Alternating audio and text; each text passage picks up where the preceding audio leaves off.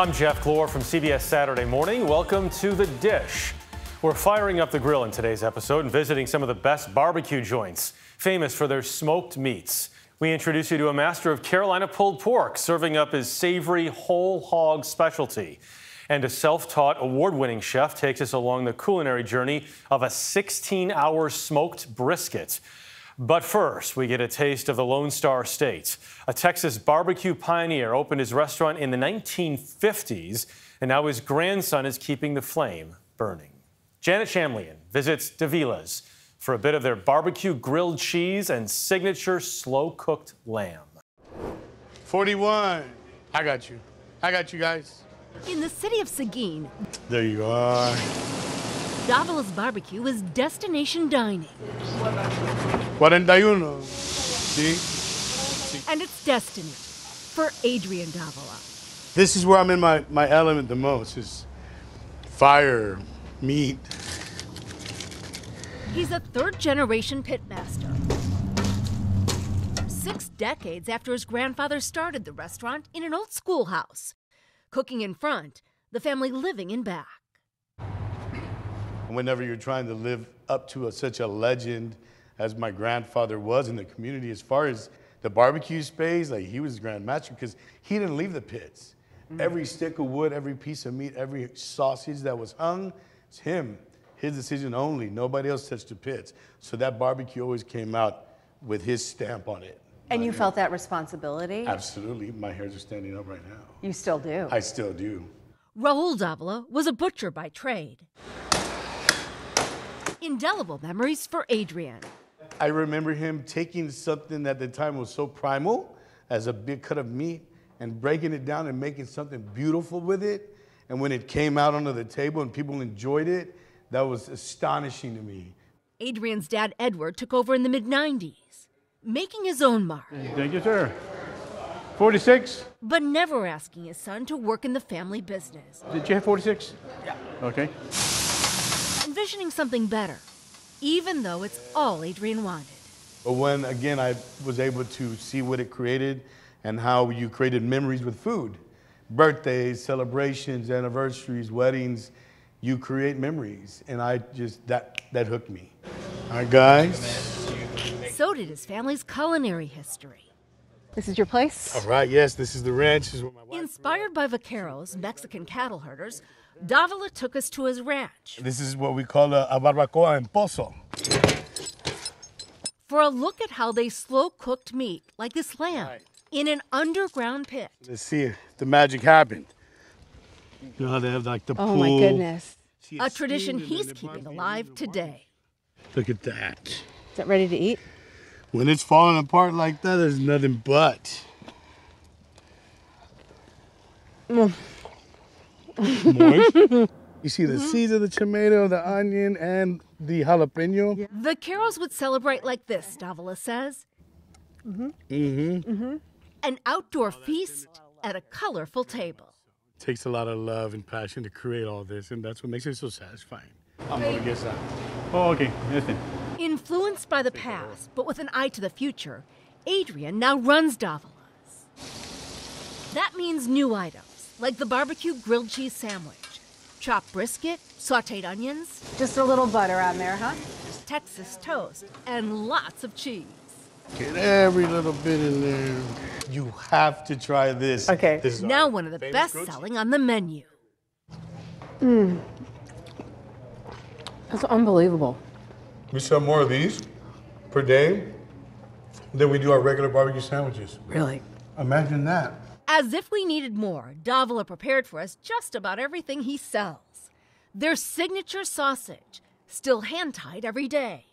This is exactly the way my grandfather made it. We're not changing the recipe. Ribs are a barbecue staple and almost always pork. But here, they're lamb. Go ahead and have a short bite. Okay. And then the vinegar or the pickle is what you got to follow up with. Dip it right into the sauce. Dessert is big red cake. Have a big red cake. Do you do this to go? Yes. One of our biggest sellers right there. Really? Oh, yeah. Made with soda of the same name, a tribute to his grandparents. So as Big Red as my goodness. my siblings and I would go to Grandma and Grandpa's house, It was that big red cake in the fridge. It's our favorite thing. For Adrian Davila, it's always been about family. From his wife Sarah, his inspiration and teammate, to the men who held the title, Davila's pitmaster, before him. I was watching your dad watch you, Mm-hmm. and you couldn't see it, but I saw the pride in his eyes. He's so proud of you. What we all want, right? We're born with this inherent trait to satisfy our parents. Mm-hmm. It's human. Everybody wants to satisfy their parents, right? Everybody wants to make their parents and their family proud. The steward of a proud family legacy, Ya está muy caliente. Davila's one of a kind. Up next, chowing down at the destination for whole hog barbecue. This is The Dish.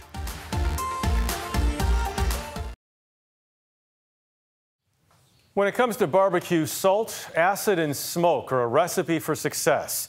That's proved true for Chef Rodney Scott, a James Beard Award winner and Barbecue Hall of Fame inductee. His talent for whole hog barbecue has taken him from his family's tiny store to one of the culinary world's highest honors. Jamie Wax traveled to South Carolina for a taste. It's early, very early in the morning here in Charleston, South Carolina. And the smell of wood smoke perfumes the air. Rodney Scott is busy supervising the hive of imposing grills at what has become a major destination for the culinary art that has made him internationally famous, whole hog barbecue. I wish the people watching this at home could smell this place. It's unbelievable. Thank you. It'd be smell-o-vision. Rodney Scott has been cooking whole hog barbecue since he was just 11 years old. Yeah. At his family's variety store in the small South Carolina town of Hemingway. From that time till now, obviously, you've grown as a chef and a restaurateur, but has the process changed at all? I am definitely doing everything the exact same way that I did it when I was 11. It's just different equipment. So I still burn the wood down, still take the hot coals and put it under the hog, and I still season the hog pretty much the same way. I mean, it's an obvious thing, but when I read your description of what whole hog really means as far as flavor, it makes a huge difference because you've got parts of the hog that are gamier, parts that are fattier, parts that are leaner, and you make something brand new when you mix them all together, right? Yeah, when you put them all together, you get different bites from different areas of the hog. You know, we describe our barbecue as a difference you can taste. And what we mean by difference you can taste is you have ham, you have loin, you got belly, you got some shoulder. And when all those areas are combined, it adds up to one bite that can only be described as perfection. All right, that's very hot. All right, I'll try and pick a good piece. Okay. I'm gonna join you there. Oh my God. Honestly, best pork I've ever tasted in my life. That's part of my technique to break it up so the seasonings can go all the way through it. And when you turn it over to pull it, you have everything in there. You see that? It is true. The salt, the acid, the smoke, it's all perfect in that one bite. But that one bite was only the beginning. And he looked like he had his legs crossed. And he was. I joined him for lunch, surrounded by an incredible spread of some of his most popular dishes from his book, Rodney Scott's World of Barbecue. It's part cookbook, part autobiography. There are worse jobs than sitting out in the South Carolina breeze with the master of Carolina barbecue and this beautiful table. So all the dishes on the table are pretty much a layout of my life. From the pulled pork where it all started, grandma's cornbread, what I remember from being a kid, the ribs, which I've come to love along with the pulled pork, collard greens, which I was a little reluctant to eating, but I do eat them now, my mama's banana pudding, and the dishes that are just introduced to me as a barbecue pitmaster later on was brisket. Looking at this layout of his life, it's hard to forget that the road to pitmaster started at such a young age. What is 11-year-old Rodney Scott like? 11-year-old Rodney Scott wanted to go to a basketball game. The work had to be done before you went anywhere. This particular day, it was a hog had to be cooked, and the challenge was laid out. You're gonna cook this hog before you go anywhere. And I made sure not to burn the hog, and when they flipped it over, I was like, good. You could pull the bone out like it's supposed to. It was done all over. Woo! I was like, I think I can do this. Others agreed. In 2009, Scott captured the attention of a New York Times food writer who wrote an article that changed his life forever. People started to say hello, and strangers started to say hello. Are you that guy from the New York Times? And phone calls from different newspapers and magazines started to interact with us, and I thought it was huge. The acclaim led Scott to finally accept the offer of investor and restaurateur Nick Pahakis. He opened his own restaurant in Charleston, which led to another remarkable achievement. They come in and they tell you you are nominated for the James Beard Award. What did that mean to you at that time? When we got nominated for the Beard Award, it was unbelievable. To walk up on that stage and look back out at all of these great chefs and these people in the food industry, to be recognized as, best chef Southeast was one of the most humbling moments I've ever experienced. Scott's growing success, coupled with leaving the family business, worsened a long-existing rift between him and his father. Something he writes about with startling frankness in his book, which was published shortly before his father's death. I wish I could have had a real conversation about why he was so opposed to the things that I was doing that he wanted to kick me out of the business, kick me out of the family, too. In this book, you write an incredibly powerful section about the relationship with your father. How did that come about, and what did it feel like to put that down in writing? This was years ago that me and my dad did not agree on a lot of things. And in doing that, having that conversation for the first time to say, I'm going to tell the world this is what I experienced, was one of the moments that the tension, the not sleeping well, just kind of went away, because I felt like it's gone. The load is off my shoulders. Letting go for Scott has led to a sense of gratitude for each day. It's the philosophy he literally wears across his chest. Every day is a good day. I always say, if you're not in the obituary section, you got a good day. You got a chance to create the mood, the feeling that you want to have throughout that day. You have an opportunity simply because you survived. And beyond just surviving, Scott is also focused on what's next. What are you most excited about looking at the future of Rodney Scott? Trying to spread our barbecue all over the entire world, everywhere. That's my goal. Still ahead, West Coast style barbecue with Southern roots. We're talking brisket with all the fixins.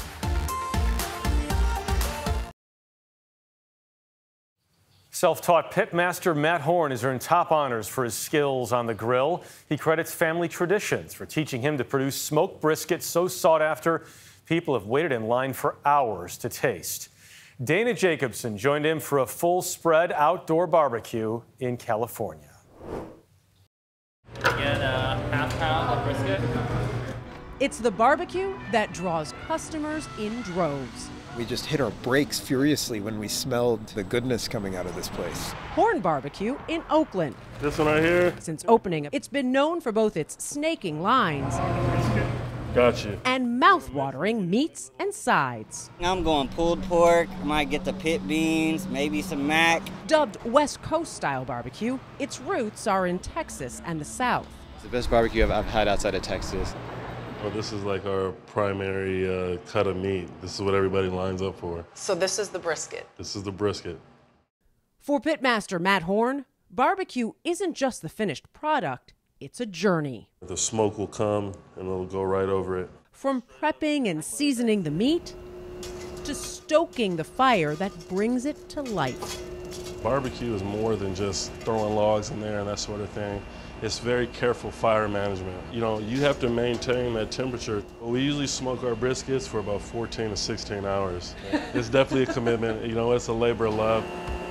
An appreciation Horn learned along the way. In the beginning, I'm just like, okay, I wanted to hurry up and finish the cook. And you find yourself popping the lid and looking. What I did was I started to realize that throughout the cooking journey, you want to trust the smoker to do what it was built to do.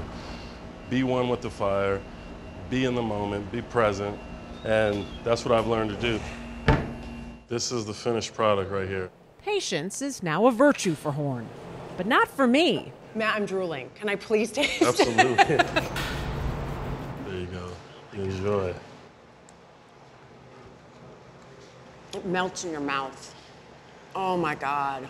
I'm gonna be very unladylike. I have to taste this. Jalapeno cheddar, right? Yep, jalapeno cheddar.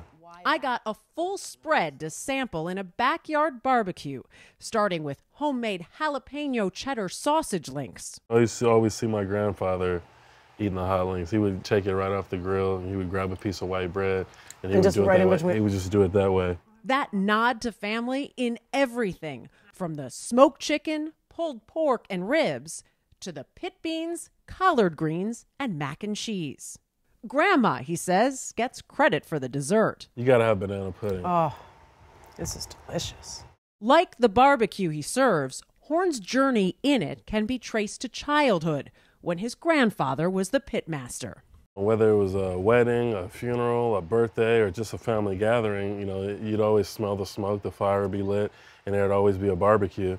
In his early 20s, cooking became Horn's escape from his day job. He soon realized it was even more. Not only did it give me purpose, but I felt fulfilled with what I was doing in my life finally for the first time in my life. Once I decided that I wanted to start cooking, you know, it was a clear choice that I wanted to do barbecue because that was the thing that brought us together as a family. To hone the craft of barbecue, Horn turned to where it all began. I would drive down from Los Angeles every weekend to my grandmother's backyard, and I'd take a notepad and I'd grab a few cuts of meat, and I would fire the pit up, and I would take extremely extensive notes. Your grandfather's pit. Oh yeah, and that was the only place where I could really barbecue. After a few months in the backyard with family taste testers, Horn headed to a farmer's market to sell his barbecue. I had about a little under a couple $100, and I bought as much meat as I can with that, and I just literally believed in, like, hey, if I don't cut corners and I contribute love and commit myself to this, someone will connect with it. And we went through the farmer's market for a year, and we struggled. I even began to question, am I doing the right thing? What changed your mind? I took a few days off, and I didn't cook at all, and I found myself laying in bed thinking about the smoke, the fire, all these beautiful elements that make barbecue what it is. And I'm just like, you know what? I have to continue to push forward with this. That feeling was validated when Horn launched his very first pop-up barbecue. I sat in my truck and I was really emotional. Why? Because I was grateful that they even came to enjoy the food. Yeah. And then the next pop-up we had was 50 people there. And then the next one, you know, over 100. But little did I know that it would turn into what it's turned into. It was one of the largest pop-ups in the country, and hundreds of people. Waiting hours. I mean, I can't even. Yeah, and they would set up their lawn chairs. They would set up tents. People do that for sporting events. You've gotten that sports side to it, right? I know. And it was a beautiful thing, and I always made it an effort to go out and shake everyone's hand and thank everybody for coming, no matter how long it took. When his restaurant became a reality in the same area where his pop-ups became legendary, Horn made sure to include reminders of his journey, including his smoker Lucille, there from the start. Her name, a tribute to the iconic B.B. King song. Depend on Lucille. I would find myself in all these different places, farms, at breweries and parking lots, alleys, whatever, sitting there by the fire. I'd have Lucille by B.B. King playing every single time. There was always something about that song that always made me, I don't know, it always connected me back to the purpose of why I do what I do with barbecue. He says it's his way of giving love, something he's getting back in return. This thought that I had to commit myself to cooking, it's brought me to where I am here now, you know. And I wish both of my grandfathers was here to just see, like, hey, you know what? That thing that brought our family together, the thing that we've all connected to, I've taken that and I'm sharing it with my community, and we're getting the recognition for it, and we're grateful. For more stories like these and live coverage of breaking news 24/7, stream us right here on CBS News. I'm Jeff Glor. We'll see you next time for another helping of The Dish.